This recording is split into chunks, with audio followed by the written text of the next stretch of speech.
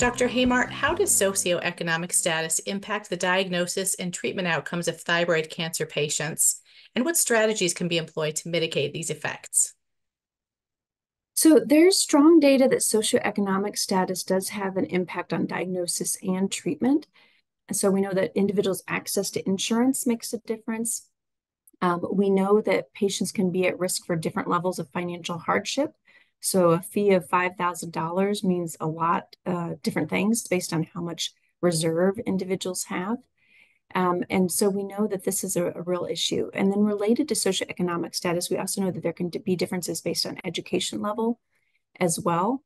And so in order for patients to mitigate these differences, I think it's complicated. Like I think really there needs to be systemic changes so it doesn't all rest on the patient. But for patients, my activation tip would be one, ask the questions. And so if you feel that you're not getting the answers that you want, don't be afraid to get a second opinion. And my other activation tip for this question would be to make sure that you're seeing high volume physicians who see a lot of patients with thyroid cancer. This is for both the surgeons and the endocrinologist, because we know that outcomes are better when individuals see high volume physicians.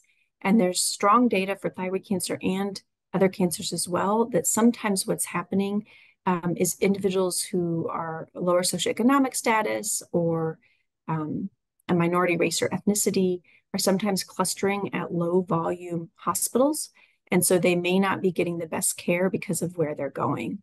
And so I think it's very important to advocate for yourself and don't be afraid, you know, to look around. And if the center that's closest to you isn't the best center for thyroid cancer, and if there's a better one that's 30 minutes away and you're capable of getting there, I would encourage you to go.